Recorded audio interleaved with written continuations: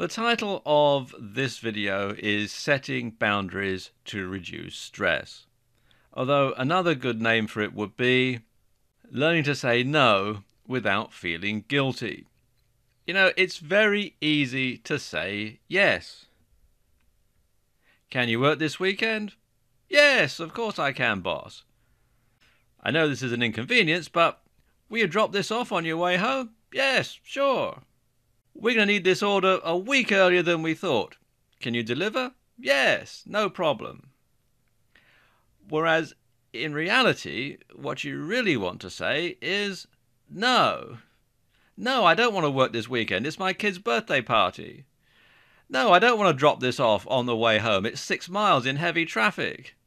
No, I can't deliver earlier because that means I'm going to have to put somebody else's order off and they're going to get mad at me. So I'm going to make them mad to keep you happy. So, there are some times when you really ought to say no, but in order to keep things sweet, in order to keep people happy, we're programmed to say yes.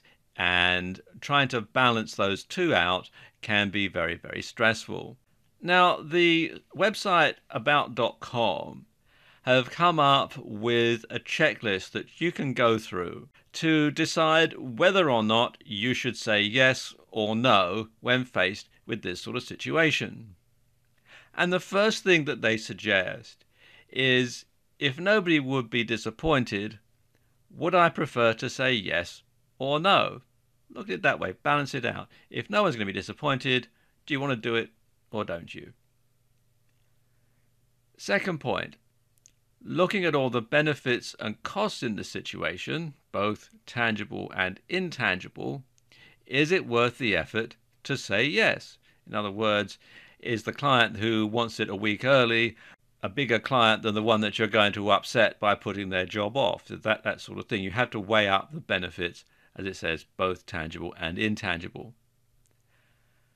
Third point, would you feel comfortable posing the same request to somebody else?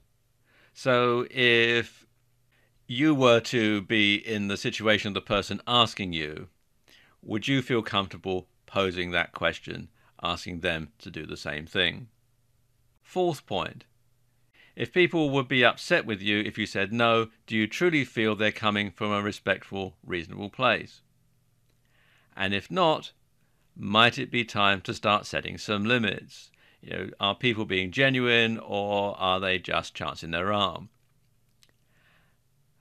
Next point, is this a precedent that you want to set? Because once you've said yes once, it's very hard to say no to the same question later on. So, is this a precedent you want to set? And if not, where would be a reasonable place to draw the line? And another thing that they recommend is that you think of someone you feel has very healthy boundaries, the kind that you would like to emulate. How do you think they would respond in this situation? So you want to give time for yourself the same priority as you give to time for others. And you want to schedule time to do something for yourself, something that gives you joy and which energizes you.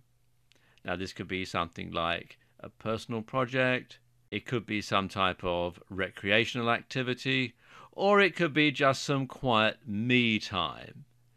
And when you give yourself the same priority as you give to others, then you're setting a boundary because you're saying yes to yourself. You're saying yes to you, you're giving yourself the same priority, and that will reduce your stress level very, very considerably.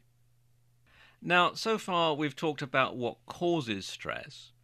In the next video, I'm going to give you 5 ways that you can reduce your stress level and help get stress out of your life.